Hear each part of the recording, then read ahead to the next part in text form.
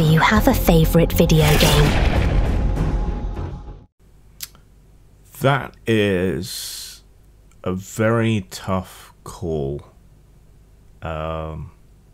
because computer games tend to have a beginning, middle and end, and then, you know, once you're done, you move on to the next one. Unlike role-playing games, which technically you can play forever, but which I also have a lot of.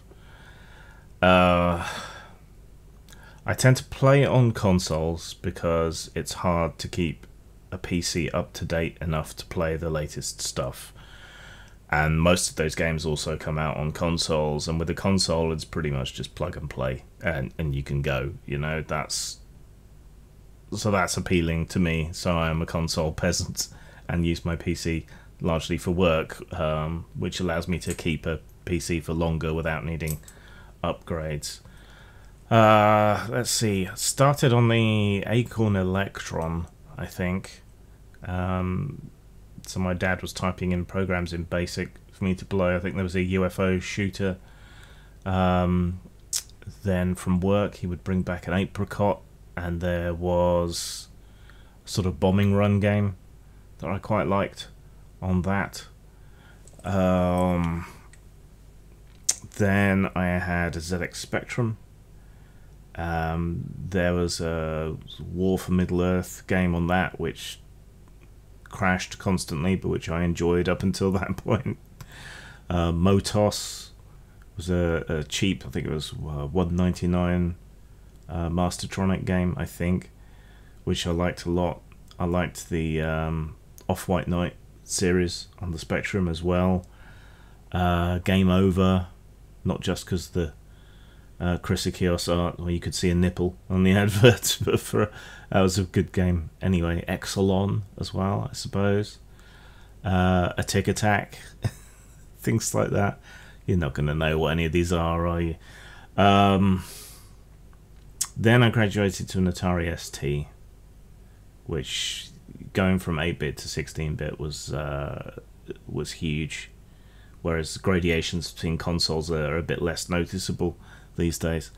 On the Atari, I liked Xenon 2, shoot 'em up construction kit. There were a bunch of interesting games on the Atari. I'm buggered if I can remember them all. Populous, that was good. Basically anything by the Bitmap Brothers was good. Gods and so on. They had a way. Speedball Deluxe. They had a way of really getting the most graphically out of the machines, largely through style, I guess. And then we move on to the PC era. So I'm guessing like TIE Fighter,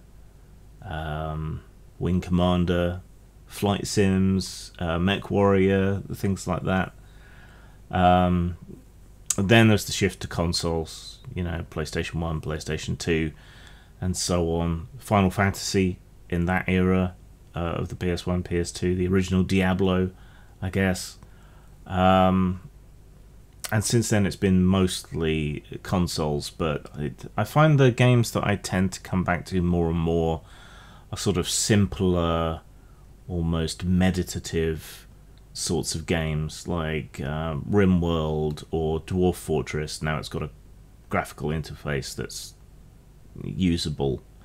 No Man's Sky. I liked No Man's Sky even on release, just because you could kind of zen out and explore planets and move from system to system, and yeah, it was more like a meditation. Minecraft, obviously. Lately I enjoyed Baldur's Gate, but it didn't blow me away. I played Evil West, which was quite fun but uncomplicated. And Front Mission, the remakes of Front Mission I've been playing. Those are a lot of fun. But now I can't seem to settle on any particular game, so I've just been playing puzzlers like Lumines and things. So I am a connoisseur of many different types of video games. Let's put it that way.